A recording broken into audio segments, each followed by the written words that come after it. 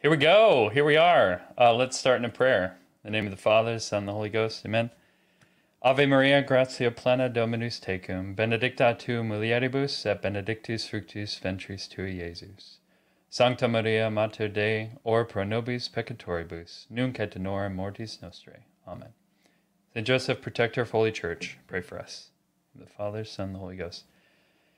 All right. Well, here we are. We're talking about the future of the Mass of the Ages, and so excited to let you guys in on all our secrets, most of our secrets. What is the future of Mass of the Ages? What are we doing next?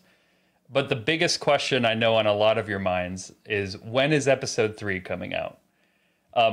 For those of you who were here at the very beginning or who watch this later, we threw some new episode 3 clips into the intro, so I don't know if anyone noticed those new clips in the intro, but that's a little taste of episode 3. We don't have a release date yet. I wish we did, but I wish I knew it when it was coming out, because films like this take a lot of time, and an important film like this, it's got to be right, and we have an extensive checks and balances process. And also episode 3 is bigger than episode 2. I think it's the biggest and most important film we will make, and we're still in production on it. So comparing it to episode 2, when we started editing episode 2, we had all the footage we needed for it. We scheduled one production for England, but besides that, we were just editing, and it took 9 months after episode 2 after episode 1 for episode 2 to be released. So feature films, especially if you want to make them excellent, they take a lot of time. Episode 3 is bigger, it's longer, and the story is still unfolding, but we're hard at work on it. So thanks for your patience, and I promise you that the wait is going to be worthwhile. I'm so excited about episode 3. I think it's going to be our best of the trilogy. The other thing is, for episode 2, we had one person on full-time staff and 3 part-time workers. Now, Mass of the Ages has 4 people full-time. So we went from 1 person full-time to now 4, and we have 3 people part-time. So why is this? So we're hard at work on episode 3, but we're also doing something more, doing something bigger. Mass of the Ages is so much more than this trilogy. It's so much more than 3 films. The trilogy, the purpose of it was to introduce millions of Catholics to the Latin Mass, and it's doing that. It has been doing that. Episode 3, I think, is going to reach even more people. But Mass of the Ages, what we're about, the future of Mass of the Ages is we're going to increase Latin Masses worldwide. That's going to be, all our effort is going to zero in on that goal. We're going to increase Latin Masses worldwide. We all know that Catholic parishes all over the world are hemorrhaging people. There's more funerals than baptisms. There's more gray hairs than anyone else. And there's a big problem with Mass attendance worldwide. But at Latin Mass parishes, it's the opposite.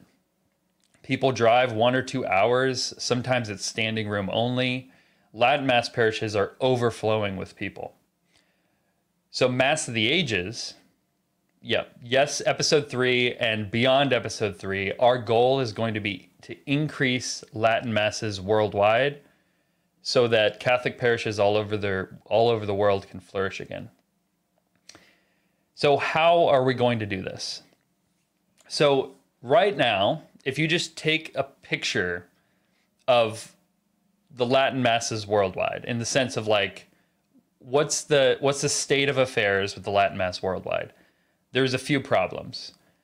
Latin Masses are under suspicion. People have a negative idea about what they are. Maybe they're just confused about what they are. Secondly, they're hard to find. I didn't know a Latin Mass existed in my hometown until I was 21, 21 years, and I had a Latin Mass parish down the street from me. I didn't know it. Thirdly, Latin masses are rare. So this might be the most surprising thing for a lot of people.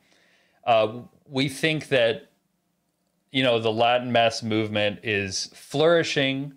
And in one sense it is. When you look at an individual Latin mass parish, it's overflowing with people.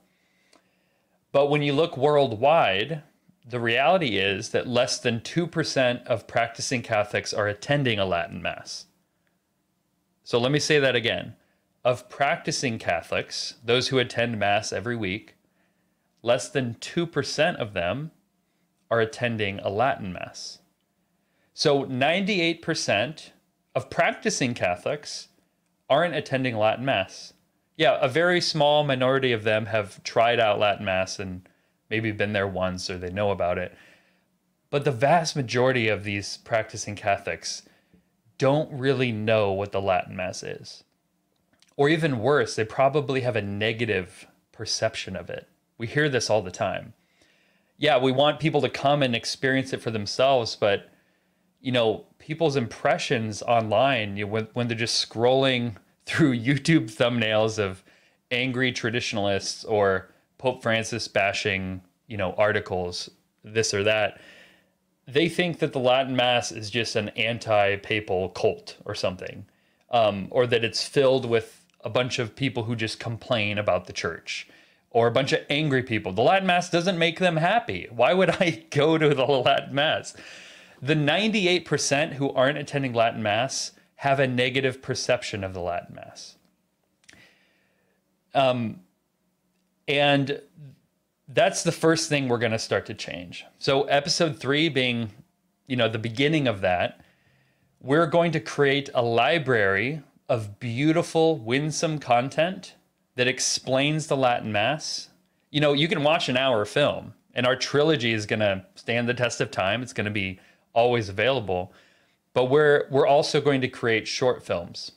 So like a film on Orientem or Gregorian Chant, like a type of film that you'd want to send to your friends and family in the 98% to say, this is what I mean when I say, like, I love, sacred music. High quality, excellent films, a film that's not going to feel outdated in 10 years. All the effort and care that goes into our trilogy, but in a short film format, and picture just a library of content. So for example, we have so many ideas for these short films. I'm sure you can think of all these ideas for short films that explain the Latin Mass. We're going to make 3 films to begin just about communion in the hand. And now it's a difficult topic to broach, but these are the kinds of films we want to make. So for example, the real story of communion in the hand. Did Paul VI change, communion in the hand? Did the bishops change it? Is communion on the tongue an exception? That kind of thing. Another film idea is just the fittingness and beauty and attractiveness of the way traditional Catholics receive the Eucharist, kneeling on the tongue. How fitting that is for when you touch Almighty God. The third idea is there is a scientific study done of lost particles with communion on the hand. We're going to bring that to film. So you can just imagine we have so many ideas for all this content in order to change the perception around the Latin Mass. It's not going to be complaining and criticizing the Pope and reacting to problems. It's going to be a library of content that stands the test of time, that starts to change the perception people have about the Latin Mass. One more thing I'll say on the branding and the perception of the Latin Mass, it's so important, is that companies will spend billions of dollars not in marketing in terms of like, hey, there's, you can buy a 12-pack of Coca-Cola for $2, or I don't know how much pop costs. I call it pop. I don't know how much it costs, but they're not spending that much money on marketing. They're spending it on branding. So what's the difference? Well, branding is the perception, the feeling people have about a product or a service. So what's your perception of Santa Claus? you picture, yes, you trads are picturing the real St. Nicholas. But what's your perception of Santa Claus? When I say Santa Claus, the first thing that comes to your mind is probably a jolly, overweight, happy Christmas man. Now, he wasn't jolly and happy and with rosy cheeks until Coca-Cola commissioned an artist to draw a Santa Claus for their campaign. And, you have Santa drinking Coca-Cola, and there's polar bears, and Coca-Cola is refreshing, makes you think of Christmas. It gives people a positive feeling when they think about it. The reason you have the perception you do about Santa Claus is because of Coca-Cola spending money on branding. So brand perception is really important, especially when it comes to Latin Mass, because right now, the battleground is in dioceses and with the hearts of bishops. Before Traditionis Custodes, in Summorum Pontificum, Benedict XVI said, any stable group of faithful can and should have the Latin Mass. If they request it, it should be given to them. Now, after Traditionis Custodes, the power is placed in the hands of the diocesan bishop. The battleground is in these dioceses. So it's important. It's so important that these bishops in these dioceses have a positive feeling, a positive idea about the Latin Mass. And I would say that the majority of these bishops are, confused or, have a neutral perception of the Latin Mass. Now, the interesting thing to note is, I don't know who put this site together, traditioniscustodes.info, but great job. This is amazing info.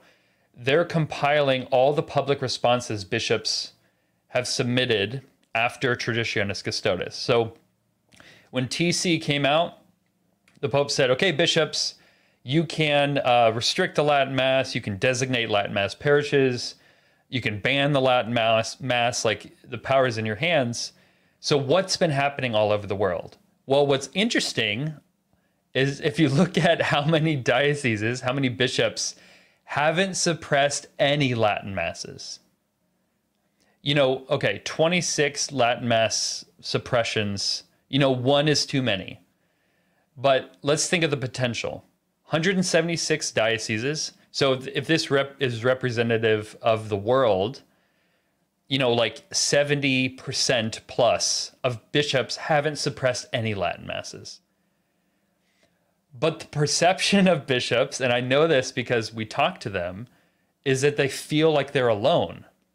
Because, the Vatican and the news cycle, it's all saying that, the Latin Mass communities is a big problem that needs to be dealt with, that the bishops who are positive to the Latin Mass are an exception. But we're seeing the opposite. Most bishops haven't suppressed any Latin Masses. This means we need to create content and resources that shape the branding around the Latin Mass. So bishops see that actually Latin Mass communities, the communities in my parishes, they're not trying to undermine Vatican II, or they're not, bashing me behind closed doors. They're not trying to start a parallel church. If bishops see that there's a ton of faithful ordinary Catholics who certainly have questions about the reforms of Vatican II and maybe even Vatican II itself, but they're not here to create a parallel church. They're not complaining. They're not even talking about Vatican II that much. They just love the Mass. If we can show that to bishops, it's going to change their hearts and move their hearts to protect the Latin Mass, because they're already largely positive towards it. Okay, so that's just one example of why branding is really important. So the second problem with Latin Masses is that they're hard to find. Again, you can Google Latin Mass Finder. We have a Latin Mass Finder. There's a Latin Mass directory that's really comprehensive. Unfortunately, even ours, I would admit, isn't that easy to use. Imagine there is an app on your phone that you could click a button and find a Latin Mass near you. Or you're traveling and you could scroll through any country in the world, any place in the world, and find your closest Latin Mass. Obviously, there's so many more things you can do with an app, but we can make Latin Masses really easy to find. Thirdly, Latin Masses are rare. So here's the big hurdle that we have right now. So yes, individual Latin Mass parishes overflowing with people, but how many Latin Mass parishes are there? There's not enough. The big reason why 98% of practicing Catholics are not attending a Latin Mass is because there's not one nearby, or they have to drive 3 hours to get to one.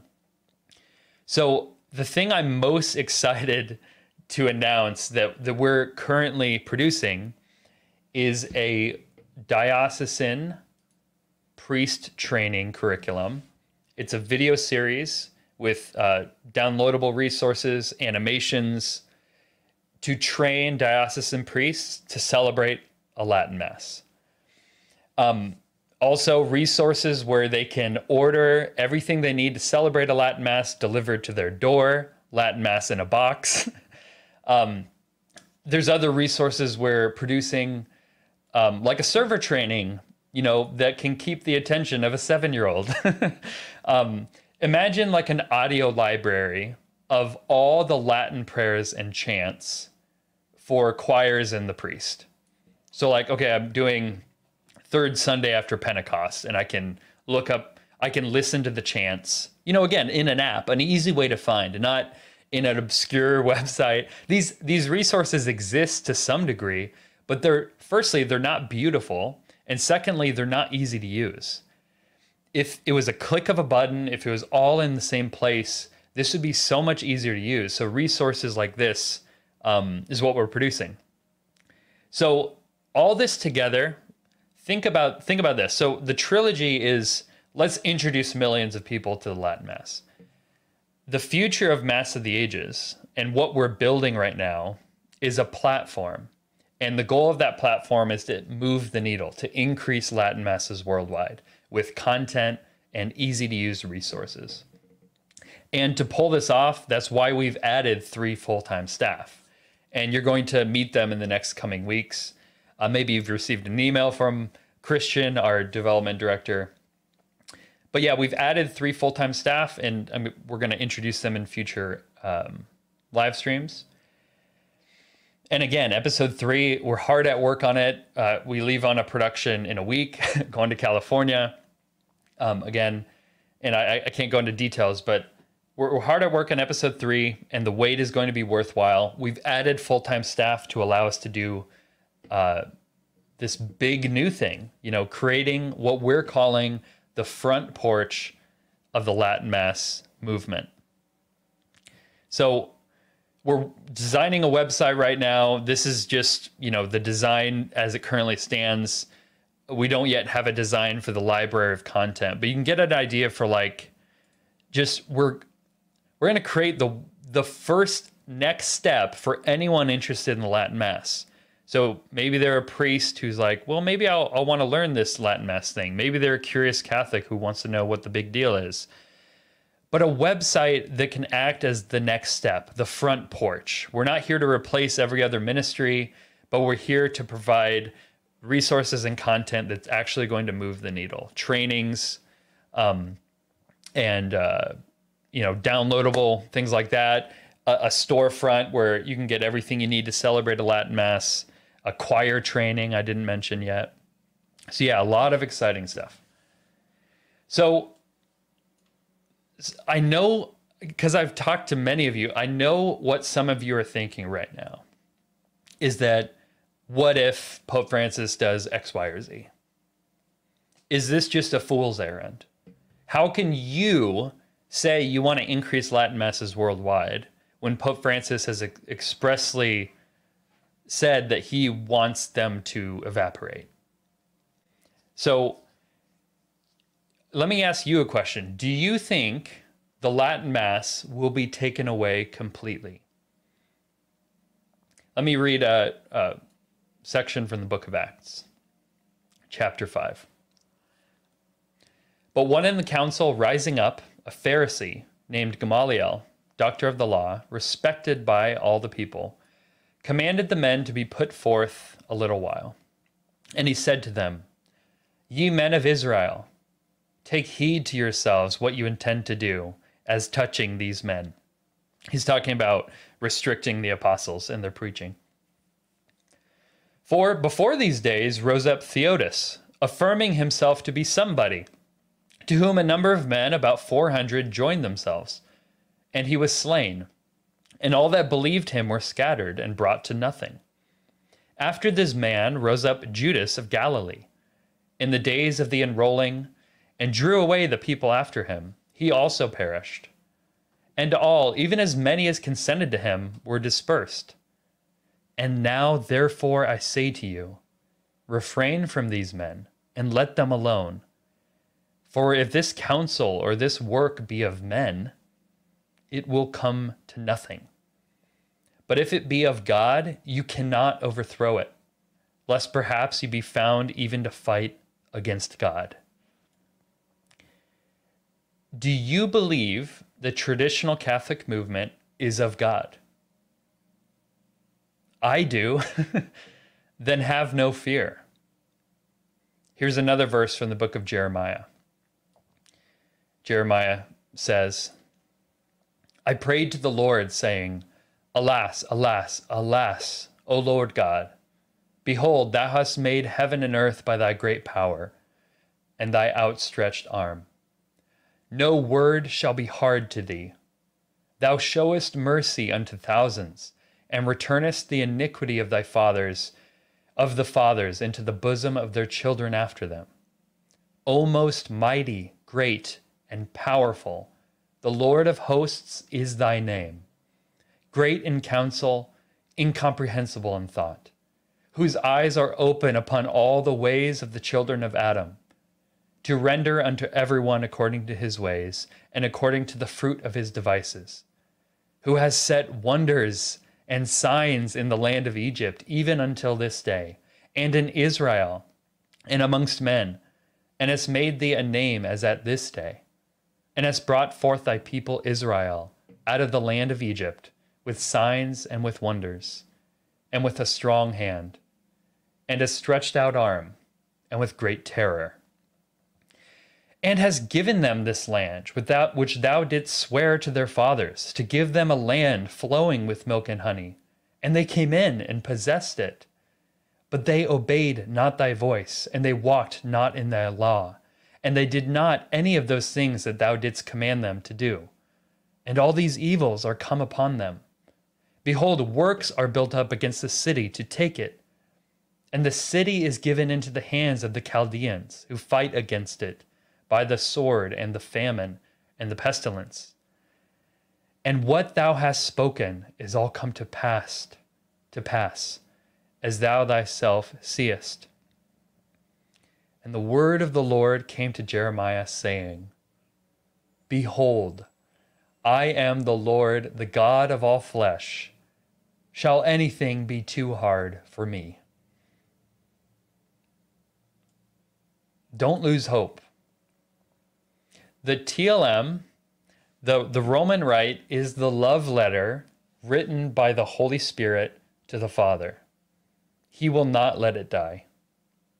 If you believe that, then I'm asking you to join us.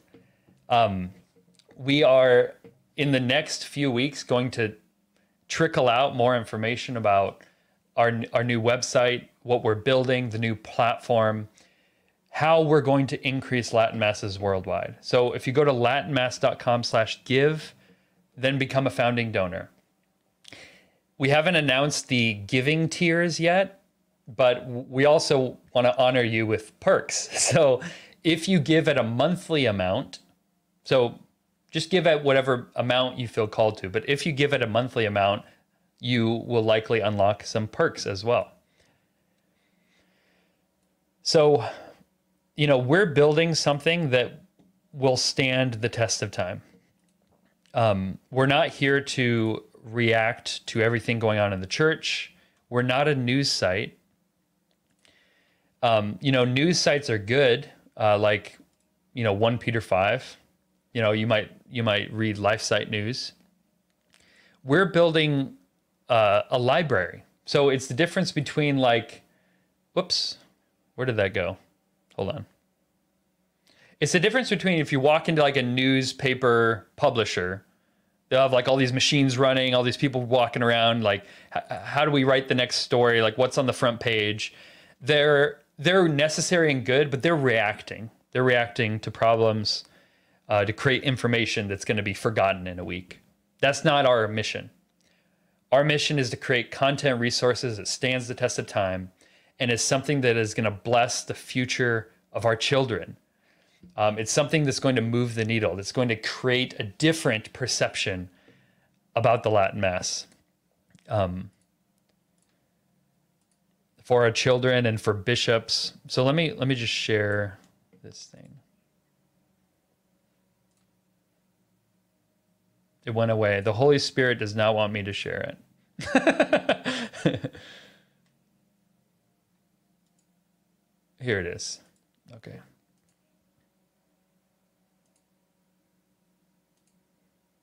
And if you have comments, I'll try to get to a few. I don't want this stream to go on too long.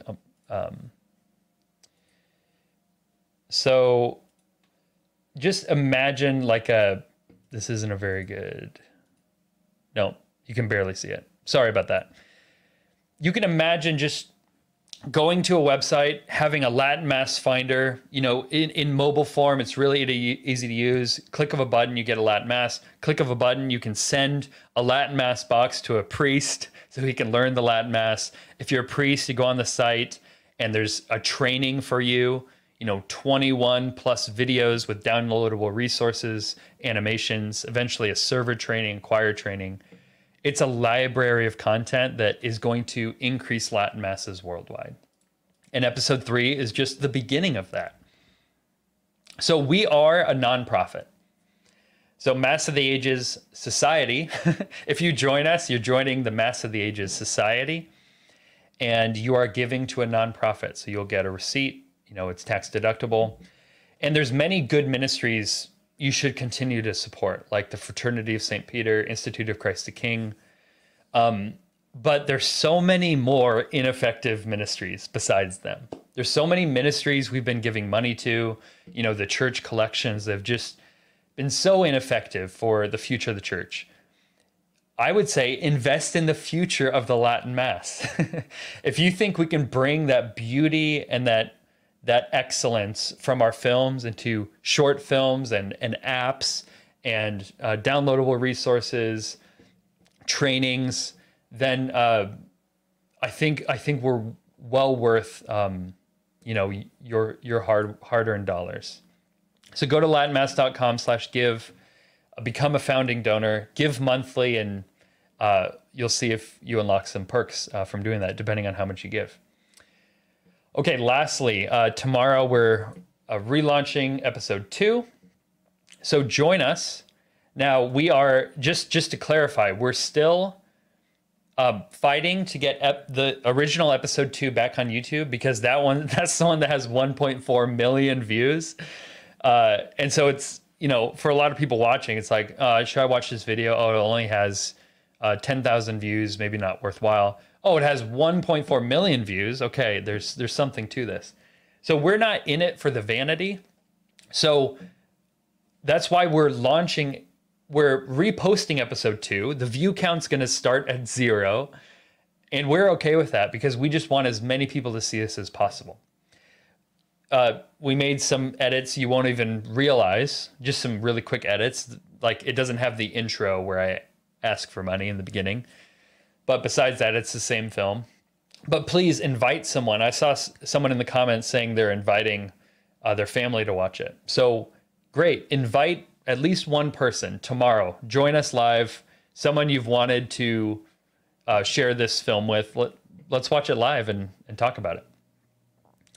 Okay, so I can answer some questions. Let me see. Let me go through the questions and see. Or Margot, you're in the chat. If you can let me know if there's no questions really to answer, or if there is a question, why don't you pop it up on screen? Tobias, yes. Is there a plan to offer the website in different languages? Yeah, so when you build a website in one language, it can be auto-translated into different languages so long as the words on that website aren't designed, if they're just a font.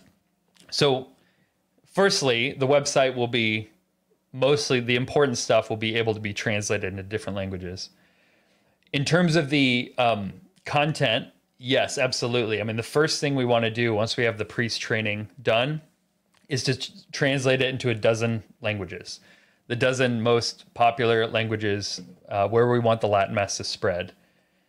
There's no resources, like zero resources for a Spanish-speaking priest who wants to learn the Latin Mass. So definitely going to offer different languages.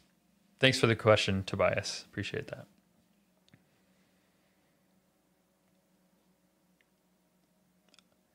A question, thank you for a comment, JHJ. I'm British. A question about traditional schools and academies. Can Pope Francis suppress them? Otherwise, these educational establishments will be nurturing the future. I don't know. I don't know what he can do with these. I'm not sure. I do know that as a lay ministry, we're not the fraternity of the Institute, so we don't have this extra layer of obedience to, the Pope in terms of we're not a society underneath Vatican or something. We're just a lay movement, so we have a lot of freedom to do what we want in a sense. You can't really shut us down, so that's a benefit to being a lay movement, Mass of the Ages. Even here in the U.S., many priests can't be trained due to distance or time. Our priests are run off their feet and can't travel. Due to distance. So if by that you mean like trained like at a seminary, yeah, I mean, there's not many traditional seminaries or they don't have time. So yeah, diocesan priests are really busy. There are Latin Mass trainings right now that are online. I think the Latin Mass trainings that are currently out there are good for a priest who knows the Latin Mass and wants to brush up on some things. But man, there's a lot of inside baseball that traditional Catholics tend to use. There's like a cerebral way to talk about the liturgy, but priests just need a simple step-by-step, explanation of do this, do that, and they need it broken down. They need it bite-sized. So our training is going to be really accessible for the busy diocesan priests out there.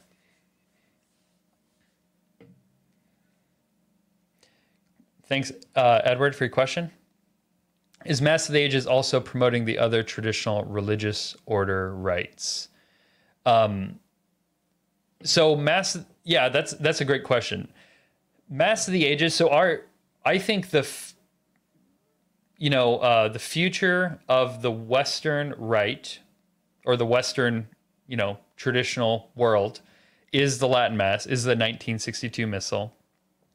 The other rites of the church are good, equally valid in terms of the Holy Spirit guiding them, them being traditional.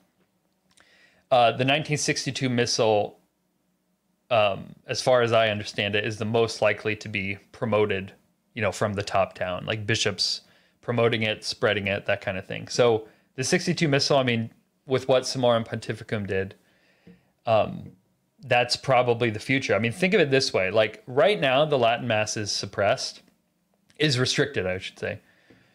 But what we're building is going to last beyond these restrictions, beyond the current Pope, is going to be something that stands the test of time. So we're not making something that's going to solve every problem right now in the church, but it's going to move the needle. It's going to increase Latin Masses, not just tomorrow, but 10, 100 years from now. So Edward, I know my answer to your question wasn't probably exactly what you were looking for. I probably need more schooling and more context for your question to be able to better answer it. But thanks for your question. About other short films, I would encourage one of the development and growth of one's interior life. Oh my goodness, there's so much. We've been talking about this as a team. There's so much that, De Sales or Aquinas, Dom Guéranger, others have written about the Latin Mass. Like they've unpacked the richness. of not just the prayers of the Mass, like the fixed prayers, but like the liturgical year. There's so much richness that just needs a facelift, that just needs a beautiful, audio series or a podcast series or short film series. Like one idea is instead of saying, hey, priests, celebrate Latin Mass because it's the right thing to do, we want to say, look how this is going to bless your prayer life, your spiritual life, your interior life. Look at how rich the Latin Mass is. And so a series like that will definitely happen in the future, for sure. Elliot, do you guys have any more debates upcoming? Thanks, man. Thanks for your question, Elliot. Yes, but not anytime soon. So our primary goal right now is the priest training, these resources, the new website, that kind of thing.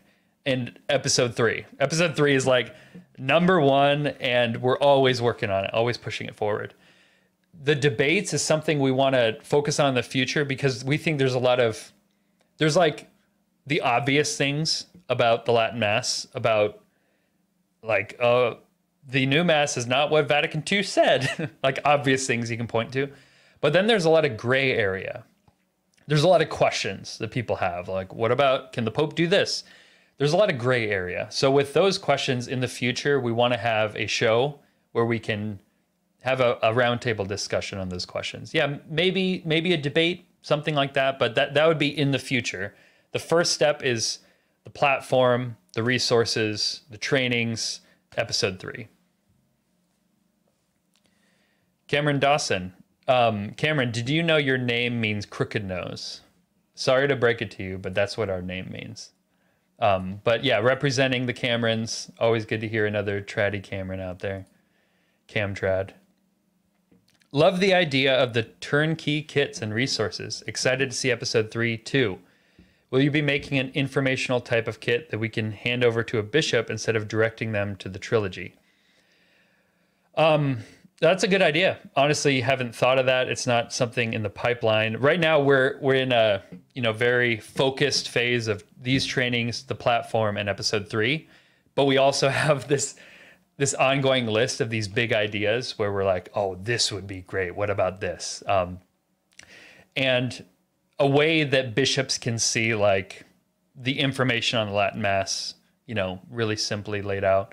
One idea we had was just a way, I know sometimes people think letters aren't very effective to send to bishops, but a way that you can easily send a letter to a bishop through our platform, just click, sign it, and it's sent off for you. So things like that.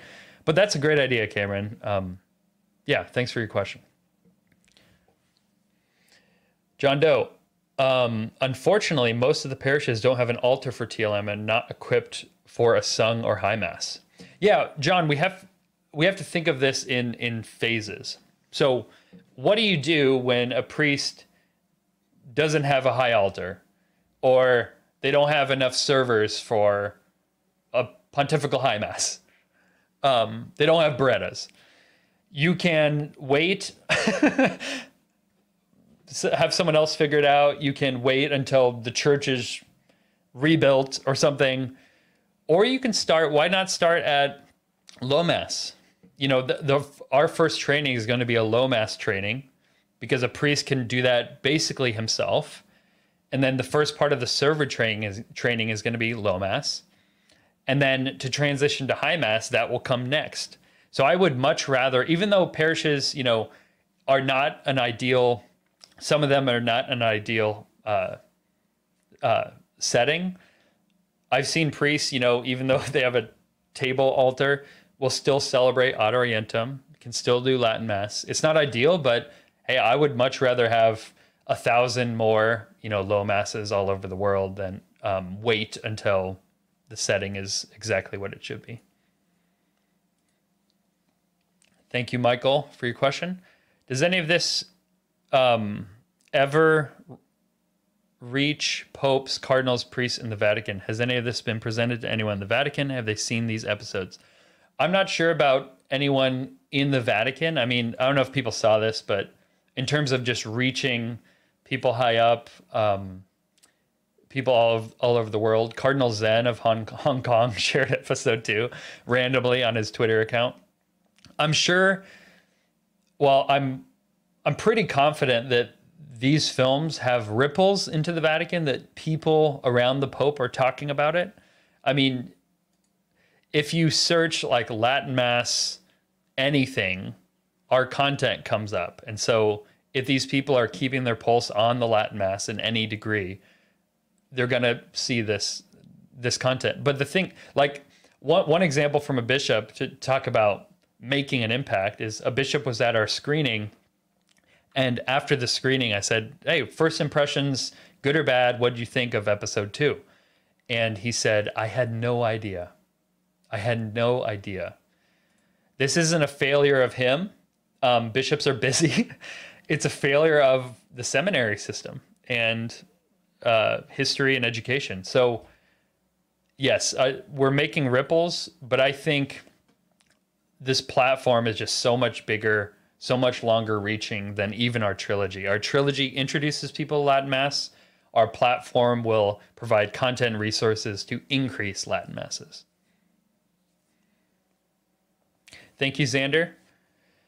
In the priest/server training video series, will there be a focus on the French or German tradition, with the server folding the vellum after the offertorium or the Sanctus candle, for example? I don't know. I've never heard of that. But what I can tell you is we have priests and advisors who are speaking into the training series. So in order to make sure that our training series is by the rubrics of the 1962 Missal, there are some, I've been learning that there's some question marks around certain rubrics, and there's some interpretation even in the 62 Missal, and that we'll have advisors speak into that. But for any of these extra things, these are a resource that can be downloaded for, ways to augment the Mass that don't do violence to the rubrics. Or like a separate video. If it's a big idea, then it can be a separate video. So for example, the priest training is a low Mass training.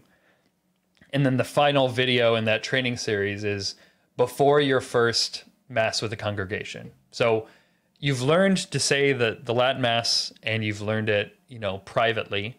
Maybe you've said a private Mass. Then watch this before you Mass with the congregation. Then after doing that for a while, then he has the High Mass Masterclass, how to say the High Mass and everything that goes into that. But then you have supplemental ideas like this. So I didn't even hear about this, but it's one idea among many that we could include.